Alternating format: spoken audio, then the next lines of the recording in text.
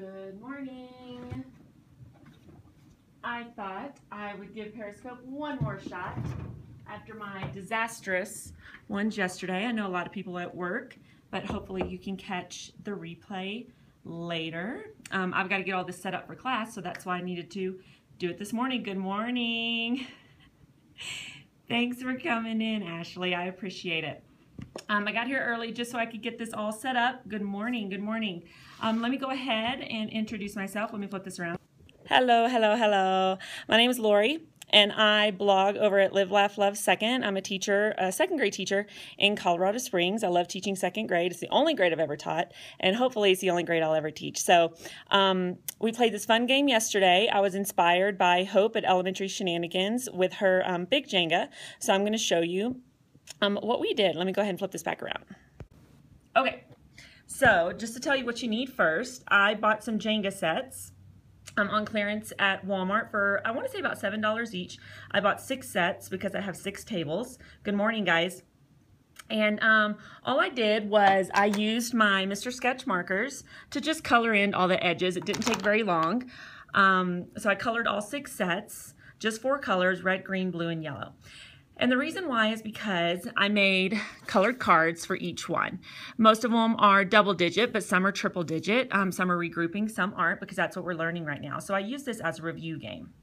So let me go ahead and show you how we played. Each kid could pick an answer sheet. They either got this answer sheet or they got this answer sheet. Now the reason is because this one, they could just use the standard algorithm on, the vertical one, but some of them prefer the arrow method, which is what we've been learning about in class as another mental math strategy. So some of them chose this one as well. So how they played is the first kid would just pick a Jenga card. I'm sorry, a Jenga piece. So let's say I pick this yellow one right here. So I picked a yellow one, so I'm going to grab a yellow card, and I'm going to show it to all of my teammates, and everyone has to solve this problem right here on their answer sheet. So I would write down on my answer sheet 251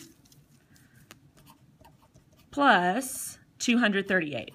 Now, one of my questions was, how am I going to make sure that they're getting the correct answer? Well, it was pretty easy because they keep their answers covered until everyone at the table is done.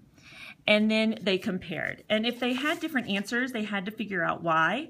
And then whoever had an incorrect answer would just correct their mistake, and then the next person would go. Now they would keep going. They would each take turns going around the table picking a block. Well, what would happen is they would fill up one complete category. So the rule was if you had all 4 boxes filled up, you could no longer pick blue ones. You had to pick another color. So that worked out really well. Once they had the whole card filled out, they were allowed to just finish playing until it toppled over, which usually wasn't very long after they pulled off 20 pieces. So they really liked it. It was great practice for them. I was able to walk around and monitor them. I'll show you some student examples. This was one of the kids after they finished, and they just loved it, and they actually asked if we could play it again today before we took our test. So I think I'm going to let them go ahead and play it again today. And then let me show you, only one of the groups started on the arrow method paper, but this is what it would look like when they started.